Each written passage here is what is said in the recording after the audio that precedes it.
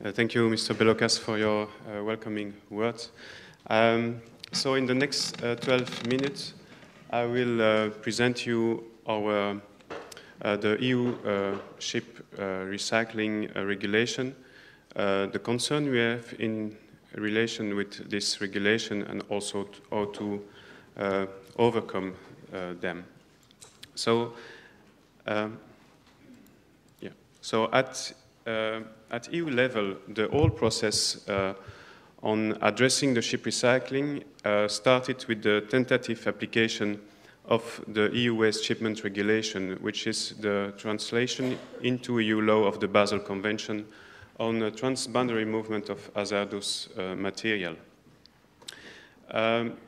With the time, it has been evidenced that the Basel Convention has been inappropriately and inadequately designed for the recycling of ship, and this mainly for two reasons. The first one is that it's very difficult to determine when a ship becomes a waste, and also what country is actually exporting the ship. But with the adoption of the Hong Kong Convention in 2009, the parties to the Basel Convention agreed that the Hong Kong Convention provides an equivalent level of control than the Basel Convention. And this allow in 2012 the EU Commission to make a proposal on the EU regulation for on ship recycling, which eventually entered into force in December 2013. So even if the regulation has entered into force, it's not of application yet.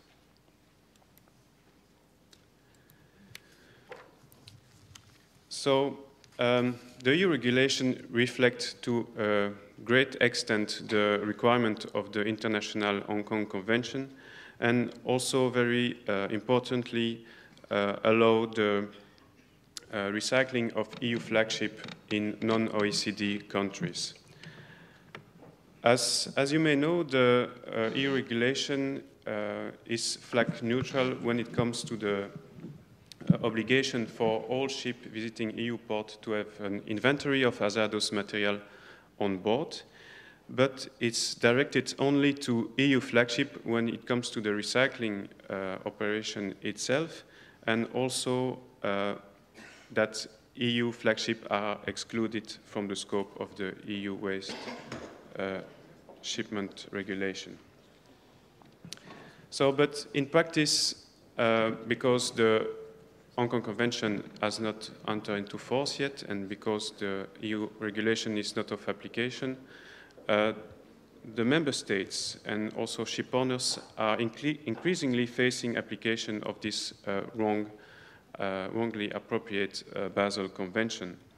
And an additional requirement under the EU regulation is that the Commission, by December 2016, will have to provide the member states and the Parliament with a report on the feasibility of a financial instrument facilitating the safe and environmentally sound recycling of ship, to be possibly accompanied by a legislative proposal.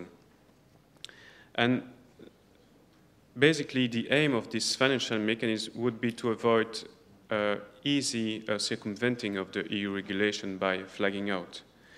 And that's why, for a level playing field, the ratification of the Hong Kong Convention is really needed, because ships will have no other option than being recycled in facilities being Hong Kong compliant. So as I told you, the EU regulation has several application dates that are listed at the end of this presentation for your information. And we believe that the EU regulation can play a key role in the ratification process of the Hong Kong Convention. As you may know, the major recycling states are located in South Asia, where 70% of the recycling activity take place in the intertidal zones, which the intertidal zones is something that is covered by the EU regulation.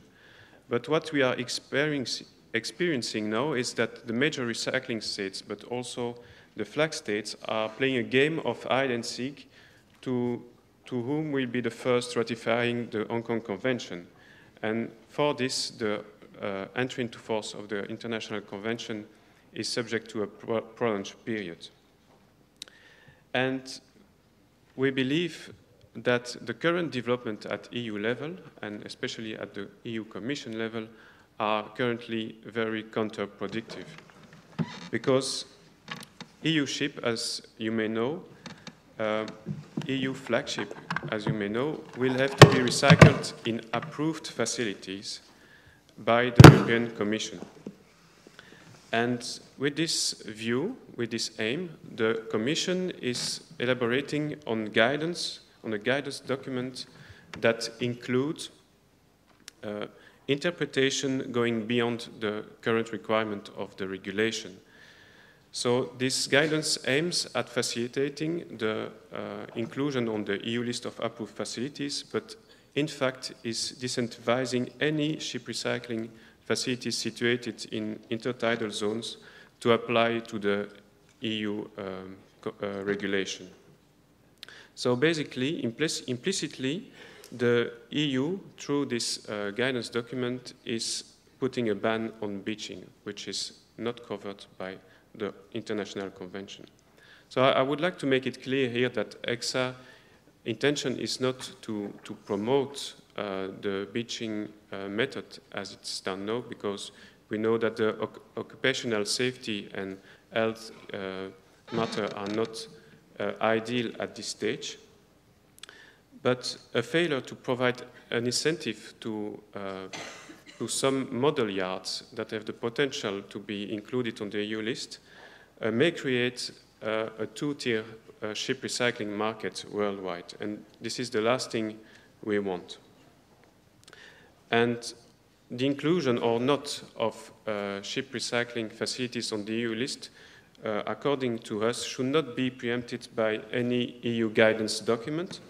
And each facilities using any methods and located anywhere should be addressed on a case-by-case basis, and also the progress made towards compliance with the Hong Kong requirement should be monitored. And a potential solution to this is indeed to make use of the verification and approval requirement under the EU regulation, which can play a strategic role in motivating those facilities to apply, at least, and possibly to be included on the EU list. And this will also provide a breeding ground towards a ratification of the International Convention. But, of course, this cannot work without proactive action and responsible behavior during the interim period before the full application of the EU regulation and the entry into force of the Hong Kong Convention. So the interim period could be bridged by the use of the EU list, the facilities that are listed already on the list of approved facilities, and also by having on board ships an inventory of hazardous material, which would avoid to a great extent the application of the Basel Convention. And this will also give an important move forward to a worldwide level playing field. Sorry. And of course, ship owners have a responsibility to ensure that their ships are recycled in a safe manner, especially during the interim period. And to this end, ECSA has provided the shipping industry with some recommendation. There are 6 in total that are listed in a policy paper that is available on our website. And for example, one of these recommendations is that ship owners should monitor any individual ship recycling operation and undertake any recycling project with a view at improving standards in line with the Hong Kong Convention. And this bring us to the conclusion of the presentation. The first one is that a swift ratification of the Hong Kong Convention is crucial to ensure a level playing field at a global level, and also to ensure a unique regime worldwide. The European regulation on ship recycling can play a strategic role in this process if the application process is maintained open and also encourage any efforts made to be Hong Kong compliant. And last but not least, the proactive action and responsible behavior are required during the interim period. So as I told you, the ECSA policy paper is available on our website for further information.